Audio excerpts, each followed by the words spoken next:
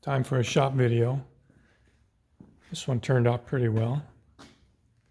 Problem I was having, this is a quick hitch. Goes on back one of the 3-point hitches on the tractor.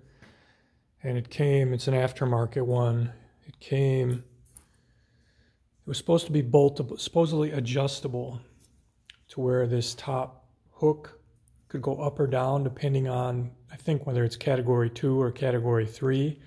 Well, all my stuff is category 3 as far as an implement, but the actual tractor is category 2.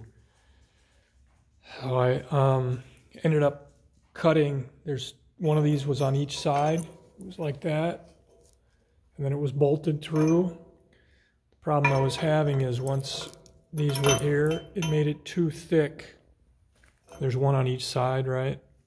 It made this too thick where this hook, this top link was trying to go through the implement, and it was always hitting. I had like an 1/8 of an inch of clearance. So now I basically had to weld it up, and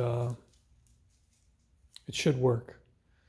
It should work. We'll see. We'll see how it needs a little bit of paint. That was 6011 rod. And that's kind of my go-to welding rod, stick welding. I know 7018 will give you a better finish, but I like the 6011 because I don't have to be as careful with my weld prep. So there's a root pass and then actually 3 passes on top of that to tie all that together. And I also did it on the underside. I don't know, you can't see under there, but maybe you can see under there. Basically, I just reused one of the cutoff pieces and used that as a filler underneath. Kind of took this piece and put it under there and then welded it in there. But, I go outside. It's a beautiful day out.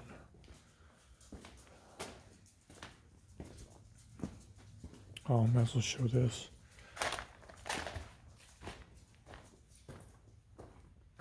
So really, that top hook goes under here, and with those sides on it, you can kind of see where it's always banging into this because it's really hard to line it up.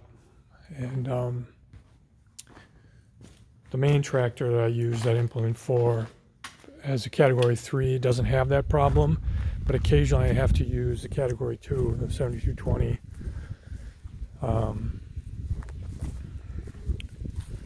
It's beautiful out here today. It's October 15th or so, and it's about 55 degrees. I'm a couple days away from cutting my beans, so I've got the bean head all ready to go. Out here you're seeing a cover crop, some residual wheat that was out here. It's primarily a purple top turnip on this 75 odd acres. My wheat's still in the bin. The food grade buyers don't want it right now, so it's going to have to stay out there probably until January. But yeah, I'm just kind of trying to do as many shop projects as I can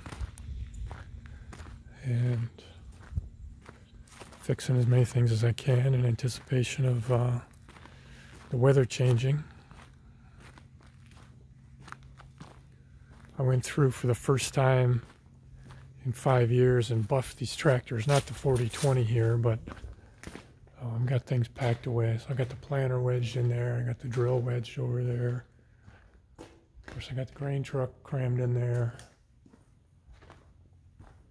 I went through and oh, this is where the quick hitch is going to go. That black quick hitch, I welded up. So I got that hydraulic top link, so I had to take the quick hitch out. I don't know, weighs 150 pounds, and horse it over there. But what I ended up doing on these tractors, I got some Harbor Freight buffing compound, and looks like I missed a few spots. Got a nice shine on them. I shined them all up. It took a little bit of effort. I pressure washed them and then shined them all up. So I'm pretty happy with that.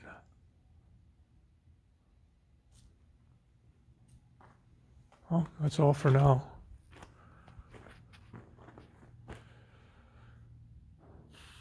I'm a parking lot attendant half the time, it seems. I'm moving equipment around.